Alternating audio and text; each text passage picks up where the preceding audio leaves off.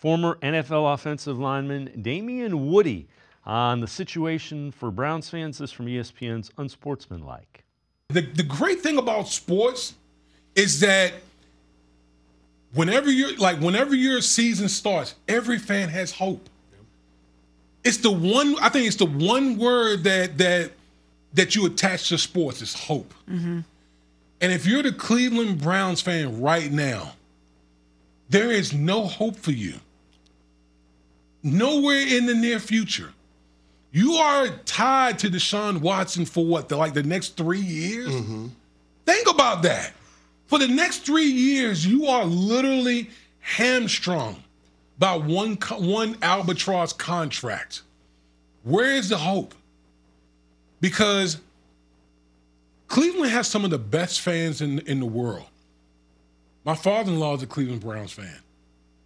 To his core, loves the Browns. And I hear it in his voice all the time, just how disgusted he is about the quarterback situation, just the state of the franchise. And so it honestly is sickening to watch what's going on with Cleveland and how do they move forward. I literally start thinking, you need to strip this thing down to like an expansion team. Yep. And then just get as many draft picks as possible. With that, let's welcome in Scott Petrak, Browns beat reporter for the Leary Chronicle-Telegram, as well as BrownZone.com. Well, how's that for a cheery Monday? I get what he's saying. I disagree about stripping it down to expansion levels. What are your thoughts on just all of that? Yeah, the hope thing is interesting. There's not a lot of that right now when there was, 4, 5, 6 weeks ago. I'm in a group chat with a bunch of Browns fans that they've been talking about trading the best players for weeks now. So it's not the first time it's crossed my radar. I'm not ready for that. I don't think the Browns need to do that. I think there's a way to probably walk a tightrope.